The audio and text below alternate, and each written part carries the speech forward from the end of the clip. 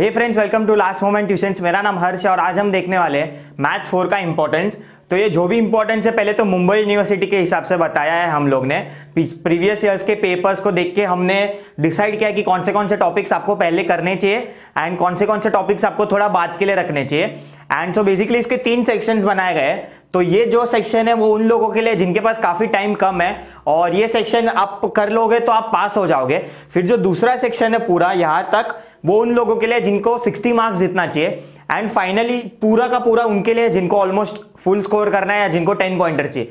Okay, so video start करने से पहले एक चीज की, जितने भी टॉपिक्स है उसके वीडियोस हमने यूट्यूब पे डाल के रखे, तो मेक श्योर करना आप लास्ट मोमेंट ट्यूशंस के चैनल को विजिट करें और मैथ्स 4 का प्लेलिस्ट देख ले।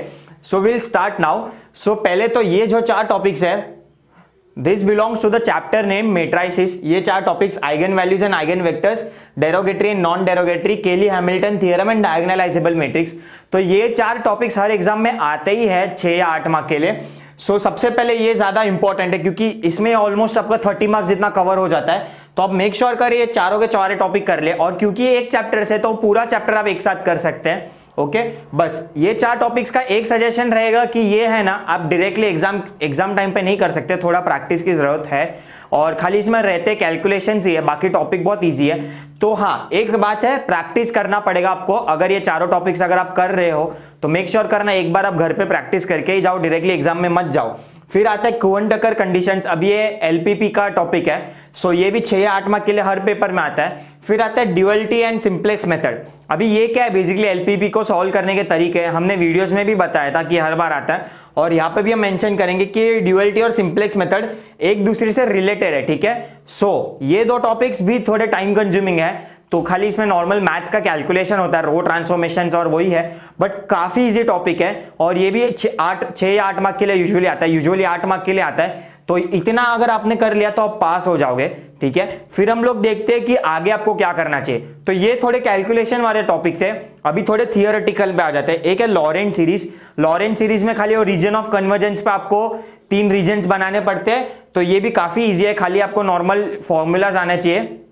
फिर आता है कॉची रेसिड्यू थ्योरम, ये खाली एक थ्योरम है रेसिड्यूज चैप्टर का, तो ये आता है 8 मार्क के लिए। फिर आते हैं हम लोग कॉम्प्लेक्स इंटीग्रेशन में। अभी यहाँ पे 2 चीज है, एक सर्कल है, एक लाइन एंड पैराबोला है, तो दोनों में से किसी पे भी एक सम आ सकता है। बस खाली हमने बताया था कि सर्कल आता है तो पोलर फॉर्म यूज करना रहता है, लाइन आता है तो कार्टेशियन फॉर्म, उस पे नॉर्मल इंटीग्रेशन ही है।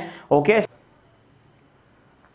सो अभी हम लोग देखते हैं प्रोबेबिलिटी डिस्ट्रीब्यूशन। अभी मेनली इसमें 3 टॉपिक्स है जो एग्जाम्स में पूछे जाते हैं। एक है रैंडम एंड कंटिन्यूअस वेरिएबल, एक है मीन एंड वेरिएंस, और एक है मोमेंट जनरेटिंग फंक्शन।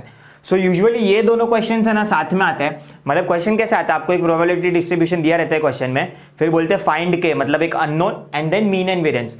तो ये यूजुअली 8 मार्क का क्वेश्चन आता है। And then moment generating function, अभी इसका डायरेक्ट फॉर्मूला है, तो हमने अपने वीडियोस में भी बताया, तो आप खाली वो फॉर्मूला देख लोगे तो आपको समझ जाएगा आपको कैसे प्रोसीड करना है। सो ये हो गया प्रोबेबिलिटी डिस्ट्रीब्यूशन। अभी हम लोग आ जाते हैं टाइप्स ऑफ डिस्ट्रीब्यूशन है। तो यूजुअली 3 टाइप के डिस्ट्रीब्यूशन है, एक है नॉर्मल, पॉइसन और बाइनोमियल। तो जो नॉर्मल डिस्ट्रीब्यूशन है यूजुअली एग्जाम्स में वही पूछा जाता है। सो नॉर्मल डिस्ट्रीब्यूशन, अभी इसमें क्या है, बेसिकली टेबल में से आपको वैल्यूज निकालना है और कुछ टाइप के सम्स है, तो हमने इस पे 2 वीडियोस बनाए, यूट्यूब पे भी है, तो आप वो देख सकते हो। सो अगर आपने इतना कवर कर लिया अप टू नॉर्मल डिस्ट्रीब्यूशन तो आपके 60 मार्क्स जितना आ जाएंगे।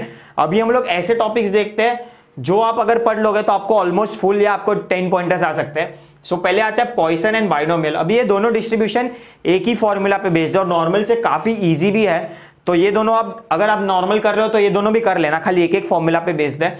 सो ये हो गया। फिर हम लोग आते हैं हाइपोथेसिस टेस्टिंग पे। अभी इस पे ना एक क्वेश्चन यूजुअली पूछते हैं हर बार एग्जाम में, बट ये है ना टॉपिक थोड़ा ट्रिकी है, मतलब इसको क्वेश्चन समझने में थोड़ा टाइम लगता है, तो इसके लिए इसको हमने लास्ट में रखा है कि अगर आपके पास कम टाइम है या आपको थोड़ी इजी टॉपिक्स देखने हैं जो ज्यादा स्कोर कर सकते हैं आप उससे, सो हाइपोथेसिस टेस्टिंग आप थोड़ा नीचे रखना लास्ट में।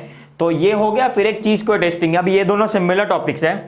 फिर हम लोग आ जाते हैं big M method and dual simplex method. अभी इसमें से भी कभी कभी पूछा जाता है क्वेश्चन। सो ये दोनों टॉपिक्स है ना इससे रिलेटेड है, जो ड्यूअलिटी एंड सिंप्लेक्स मेथड है, क्योंकि चारों में हम लोग एक सिंप्लेक्स टेबल ही बनाते हैं एंड ड्यूअलिटी में खाली हम लोग ड्यूअलिटी निकालते हैं। ठीक है, सो अगर आप ये दोनों टॉपिक्स कर रहे हो तो मेक श्योर करना कि आप इसको भी खाली गो थ्रू कर लो।